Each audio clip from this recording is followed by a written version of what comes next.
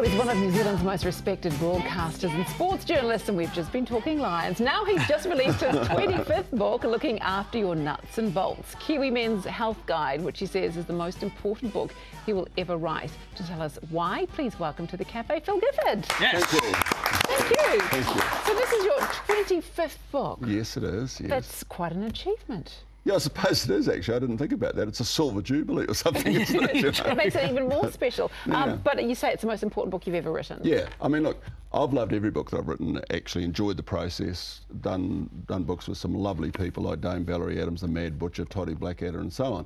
But this is the first book I've written that, and I'm embarrassed because these words are so pretentious, but they are about to come out of my mouth. Go on, you do it. I think this is the first actually really important book I've ever written, because this book took me 2 years for a start, and usually I do a sports book in about 6 months. Took me 2 years for a start, but the most important thing is, during that time, I interviewed, I think it was 12 men and women who are absolute experts in their field of medicine, if you like, or medical experts. Also talked with, I think it was 15 or 16 men who had actually been through the process with various illnesses and diseases and come out the other side. And why I say I think it's important is that if guys read it, and I really hope they do, I think it might literally save some of their lives, you know, yeah. which is a hell of a big statement to make. But when, very briefly, the one lesson that I hadn't really realised was how, if you're diagnosed early, because men live on average 4 years less than women do in New Zealand because we don't look after our health as well.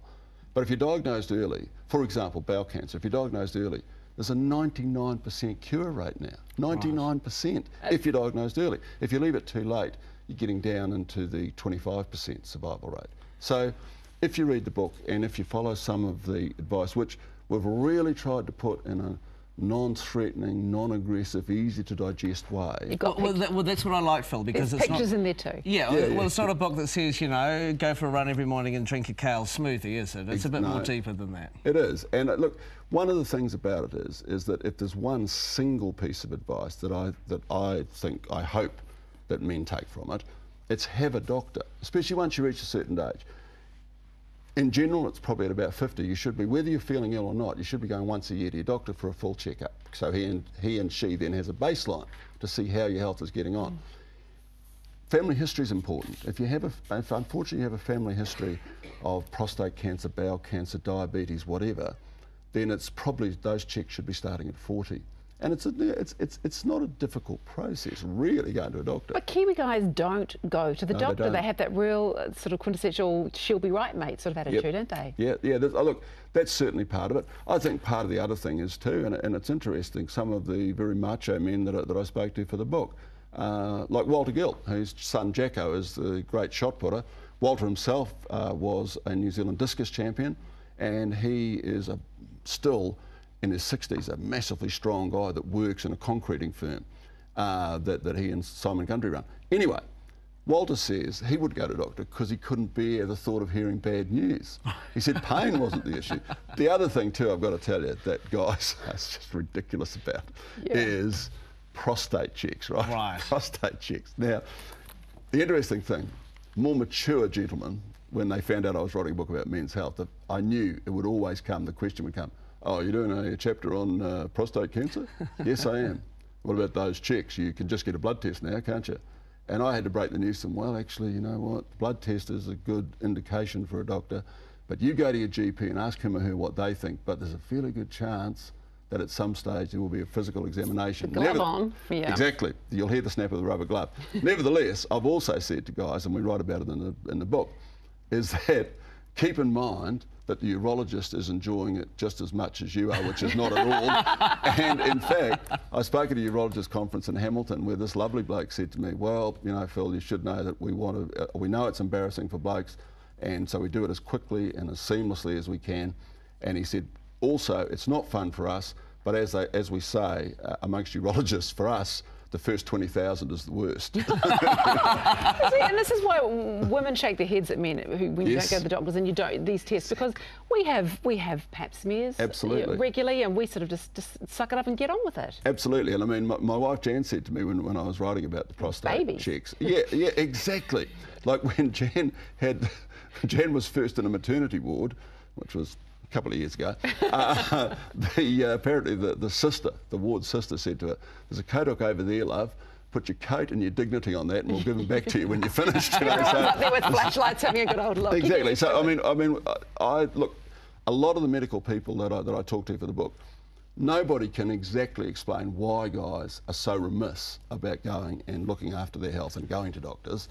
But I mean, one of the theories I have is that with more mature women, there's a chance they'll have had a baby, and so they've been through very intimate, possibly embarrassing examinations. Guys, on the other hand, we don't have the babies. We just go, "Oh, that's good. Yeah, look, there's a baby." And that's possibly why that we don't make the effort to go and get properly checked. Is there something wrong with, I guess, the culture of men in this country, that sort of macho staunchness attitude, which stops them from wanting? Because you look at Mr. Gill. I mean, he had chest pains for a very long time. That's right. Didn't even know what it was. Just thought it was heartburn. That's right. Yeah. You know, taking my Lanta all the time. That's right. And blokes in New Zealand continue to do this. They just go, "Oh, we'll be right. It'll be right. I'll go to the doctor when I need to go." Well, you need to go before you die.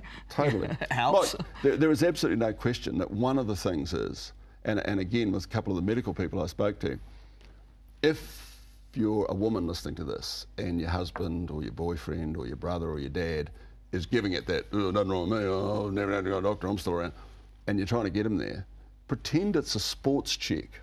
Pretend it's a sports doctor, because guys will go to somebody if they believe, "Yes, well, this person, I understand this person used to be an assistant doctor at the All Blacks." It might be a lie. Right. Doesn't matter. I love it. But they're much more likely to get along. And as it happens, it's actually not a fib. The chapter on sort of fitness in the book was actually done by a lovely bloke, Nick Gill, who actually is the strength and fitness trainer for the All Blacks. So that's great credibility right there. I must ask you just quickly, you're not a health expert yourself, are you? No, absolutely not. I mean, one of the things that was delightful was that the people who were experts, and every single person quoted in that book, and it was also peer reviewed by 3 other medical people before it went in, every single medical expert kept saying to me, "For God's sake, don't write it like a medical journal would. Right. Write it so guys can understand it." But I feel totally relaxed about the accuracy because, I'm just a dumb, I might say dumbass. I'm just a sports journalist. But I would also like to think maybe that I ask the dumb questions that guys would be too embarrassed to ask. A toilet book, that's what I call it. It's one that you put beside the toilet, and that's where men do their reading, isn't it? It's true. Yeah, totally. No, well, great. No, I love the way you've done it. Some great stories, some great characters, and some great advice. So let's hope it does save some lives, Phil. Congratulations. Thank you so much. Thank you. Looking After Your Nuts and Bolts is out now in all good bookstores, so go and get it for your toilet, and you can pick yourself up a coffee.